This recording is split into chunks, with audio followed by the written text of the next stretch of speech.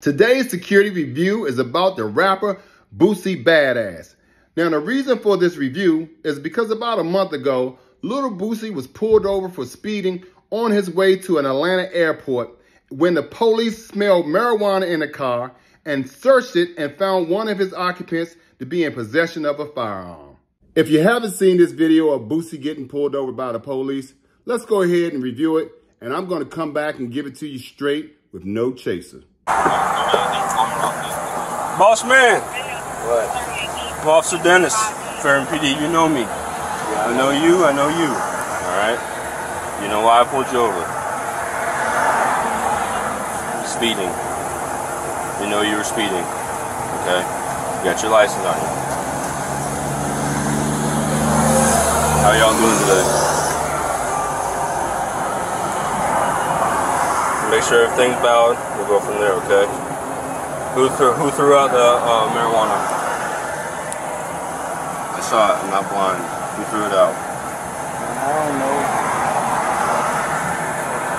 Huh? I know you couldn't have done it. However, you could do it, but it's one of these two.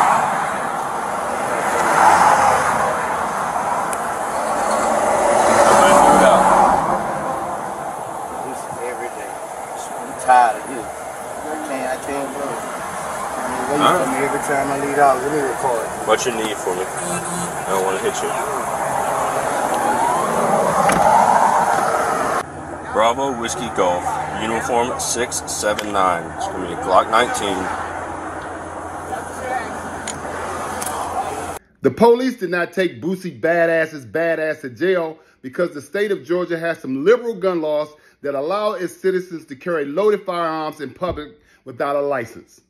Nonetheless, this video has some serious issues that we need to talk about from a security standpoint. Number one, if you're going to be smoking weed and carrying guns in your car, it's probably best that you don't speed on the highway. Number two, if you got that gun in the car, you better have a licensed concealed carry permit holder who has general liability insurance and who is certified to protect you regardless of the state's open carry gun laws. Number three, if your ass is in the wrong, you probably should be a little more humble when the police stop you, and perhaps they won't give you a citation or take your ass to jail. I was a bit taken back when I first saw this video because just a few weeks ago, when P&B Rock was murdered in LA, Little Boosie was one of the first people to tell rappers that they needed to hire professional protection. Bro, they stalking niggas, bro, like, you know.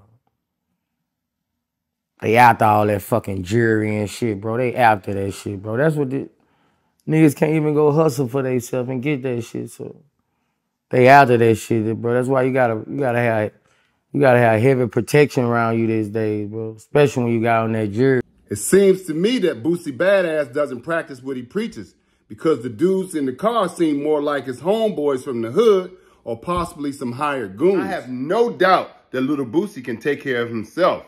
However, when you hire professional security, it helps protect you from other people, from making stupid decisions, and from illegal searches like what just happened in this video. But I'm going to talk about that in another segment. Hey, YouTube, get me out of here.